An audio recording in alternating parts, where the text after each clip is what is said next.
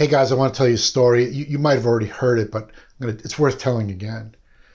There was a very wealthy art collector, and he had a son who really loved art as well.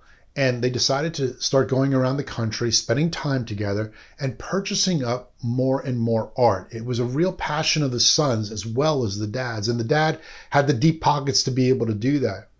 Well, they amassed quite a collection in their big home.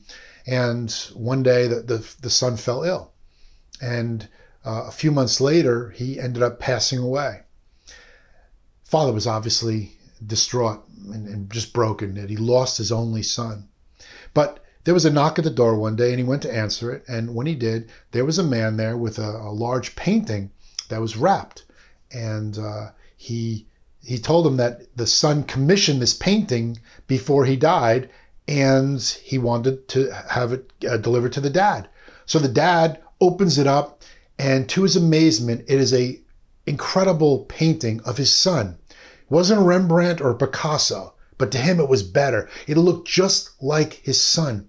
And he immediately went to the place of honor over the mantle and took down a Rembrandt or a Picasso or one of those great works of art, and he put his son up there. Well, the father fell ill as well a few years later, and he passed away.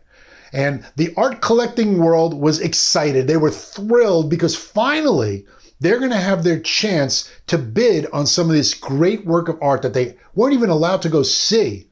So they're all invited to an auction one day, and the auctioneer, throws down the gavel and they start the process. And when they do, they bring out the painting of the son first. And the art collector's like, what is this? Why is this here? We want the real stuff. And the auctioneer said that this was the father's wishes, that the son's painting be auctioned off first. And he said, do I hear $100? Crickets, nothing. And then a man in the back of the room who was a neighbor said, I'll bid $50. I know how much this man loved his son, and I witnessed it firsthand, just the power of their love, and I would be honored to take it for $50. And going once, going twice, sold to that man. He slams down the gavel, and he says, ladies and gentlemen, this auction is over.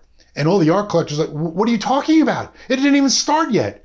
And then he read the passage that was from the man's will. And it basically said, whoever buys the son gets it all. Whoever takes the son gets it all. That man, $50, got every piece of the works of art that were in that home because he got the son. And that is the gospel. If you have the son, you have everything you need. If you have Jesus Christ in your life, you have everything you need to be incredibly successful, because he is everything. There is no doubt about it. Don't believe that today? Don't just say you don't believe it. Go put it to the test. Check out the Word of God. Check out who Jesus Christ is. Look around you at creation. I think you'll find out too that if you get the Son, you get it all. My name is Joe Pellegrino, and this has been a Legacy Minute. Thank you so much for joining us today. We hope you were blessed by the material.